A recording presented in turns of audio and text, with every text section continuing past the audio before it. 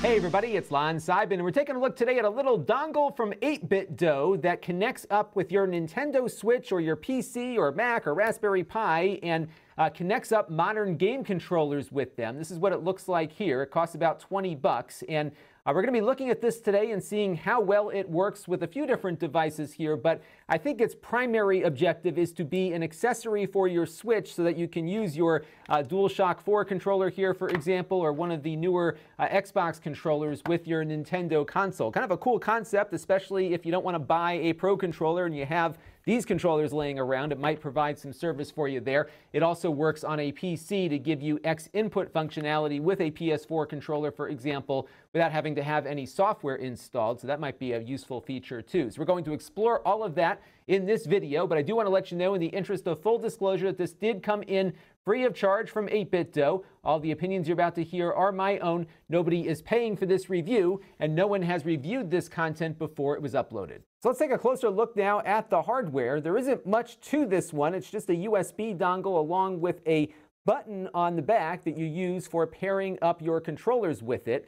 Now I'm going to start off with the Switch here because, I think this is probably the biggest use case here, is to get some of these controllers to work with the Switch that otherwise would not. So I'm going to hit the pairing button here on the dongle, and I'm going to boot up my PS4 controller here by holding down Share and the PS4 button. It'll start flashing here, and in a second it'll vibrate and pair up with that. You can see we got the controller indicator popping up in there, and now I can load up Super Mario Odyssey here and start playing it with my PS4 controller, including, at least on the PS4 controller, motion controls. The only motion controls supported are the PS4 motion controls. It won't work with even a Wii controller, for example, but you do get them on here. In fact, the PS4 is relatively fully functional on the Switch, including vibration, motion controls, and just about everything else. And the controls will map to their counterparts on the Switch Pro controller, for example. So, for example, the plus button is here. You also have whatever the minus button does over on that side. So you do have the same functionality. If you want to go home, you hit the home button and you can go home. I don't believe the headphone jack works, but everything else does. The only thing you can't do with this is turn on the Switch when it goes into standby. You can do that on the real Pro controller by hitting the home button. It doesn't work with this, but otherwise everything else, including, again, the motion controls, seem to be working just fine on here, which is pretty cool. But again, motion controls are limited only to the PS4 DualShock controller, or whatever they call this thing now. So just keep that in mind. If we go over to the system settings here, there is one thing you need to set up ahead of time, and I'll put it up on the big screen here so you can see it. In the controllers and sensors section, oops, I just went out of there. In the controllers and sensors section, there is a Pro controller wired communication that needs to be set to on. This is off by default, so you make sure that is on, because this dongle here is essentially emulating what a Switch controller would do if it was plugged in directly. The only warning they give you here, and this is probably why they leave it off, is that the Switch Pro controller cannot use its Amiibo scanner if it is plugged in. But that is not a big loss here because you don't have an Amiibo scanner on the PS4 anyhow, so you really don't lose all that much here connecting up this controller, but you do have to get up to turn the console on if you are docked to your television and it goes to sleep. Now, it is compatible with other controllers, so you can hook up the 8bitdo stuff, but these are compatible on their own without the dongle. It'll also work with Wii and Wii U controllers, so the classic controller here works along with the Wii motes, but the motion controls, as I mentioned, do not work with those Wii controllers, at least not yet. So you are limited again to motion controls only with the PS4 controller. It also supports Xbox controllers. This one is from the Xbox One S, and my understanding is that this will work with the newer Xbox controllers that work over Bluetooth that are designed for those newer consoles. So you can pair it up again much the same way. You put the dongle into pairing mode,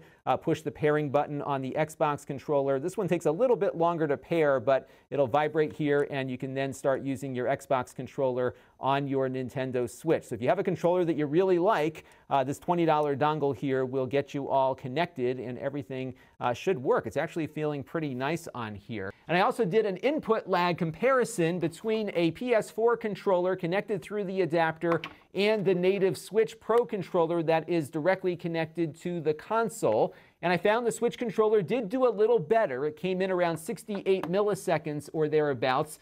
The PS4 controller was coming in at a range between 72 and 92 milliseconds, so not bad. It didn't introduce all that much more lag, but there is a slight amount based on my measurements. Now, my methodology is I hook my Switch up to my 4K Samsung TV over there.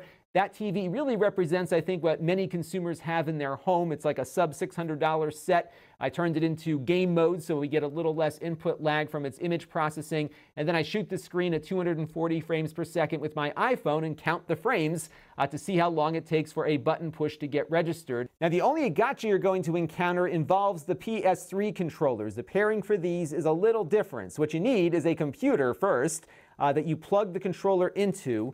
You then take the dongle out of your Nintendo Switch. You hold down the pairing button here and connect it up to the computer. Now, you can do this on a Mac or on a PC. And when you have both things connected here, you click on pair. And what this will do is it will meld the PS3 controller to the dongle, and then you can use it on the Switch or another computer if you want. You don't have to do this every time, just the initial pairing, and then after that, you are good to go. Now, you should also know that this will only pair with one controller at a time. So if you want to use multiple controllers, my guess would be you'll have to get multiple dongles here to use more than one. But in my testing, it only pairs up with a single controller. Let's take a look now and see how it works on a PC. All right, so I've got the PS4 controller now connected up to the PC with the dongle here. And what's nice about this is that because this was already paired with the dongle on the Switch, when I plugged it into the computer, it just started working right off the bat, but you get Xinput compatibility here, which means that it functions just like an Xbox controller would.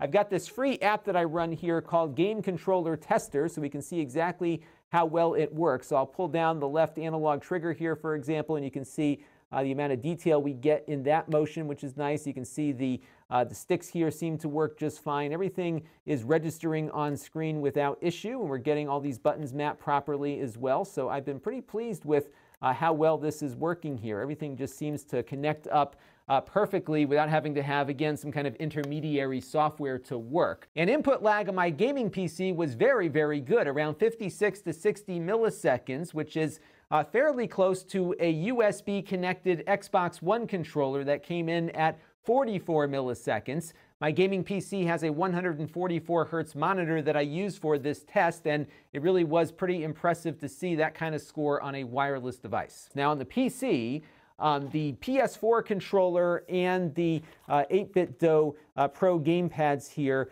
both support the rumble motion, but all of the other controllers do not support rumble. So the Wii U controller here, the PS3 controller, these will not rumble, and none of the motion controls will work on the PC, even from the PS4 controller, which does work on the Switch. And I would imagine as they update firmware on the dongle, we might see this change over time. In fact, between the time that I got the dongle and reviewing it, they added the Xbox One S and X controller support. So as things change, we might see an update to that. I'll put a link down below in the video description to their compatibility chart that's inside of their instruction manual. So if you do have specific controllers you'd like to get more information about, you can look them up on there. Now, I also plugged it into my NVIDIA Shield TV, and it seemed to work fine on there with the PS4 controller. I didn't get any rumble there. I didn't expect to get that, but it did work for controlling the game, so the basic controls worked there. Raspberry Pi also worked, as did the Mac for games that support Bluetooth controllers there.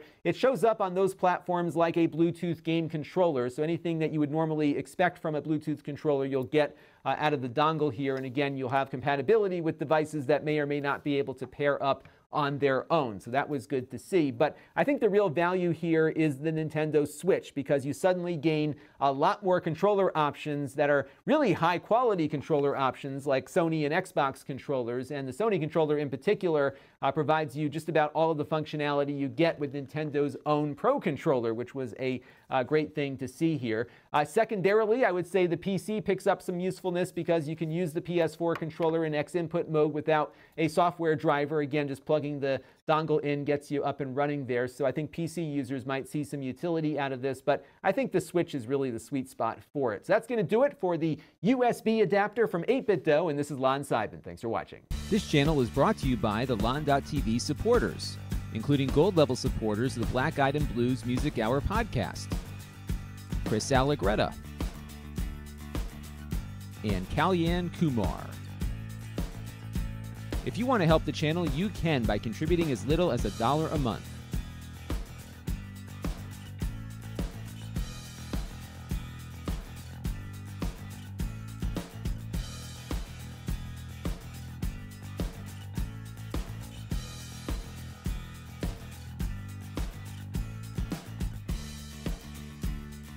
Head over to Lon.TV/support to learn more.